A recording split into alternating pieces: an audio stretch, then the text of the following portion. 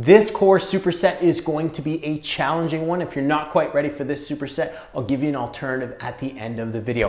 What it's going to be, we're lying down on our backs, hands out to the side, legs straight up in the air as high as we can get them, knees fully locked out. I have my core braced and engaged, lower back flattened to the floor, eccentric leg raise. 3, 2, 1, going down as low as I can while keeping that back flat. Bring it back up. 3, 2, 1, 2, back up. 3, 2, 1, 3. Again, the lower you go, the harder it's going to be. So that will be different for everyone based on, again, that core nice and tight, nice and strong without feeling any dip. Second exercise, what you're going to do is called a hollow body hold, where you're just going to reach out. You try and hold right at that bottom position of your leg raise, arms tucked out, and you hold that nice and strong. Again, keeping that back nice and flat, nice and strong. For the allotted time, you can rest your head or keep your head up, totally up to you. Your alternative for this superset is to do alternating dead bugs, reaching out side to side, just like so, for the same amount of time that was prescribed for your leg raises. And then for your hold,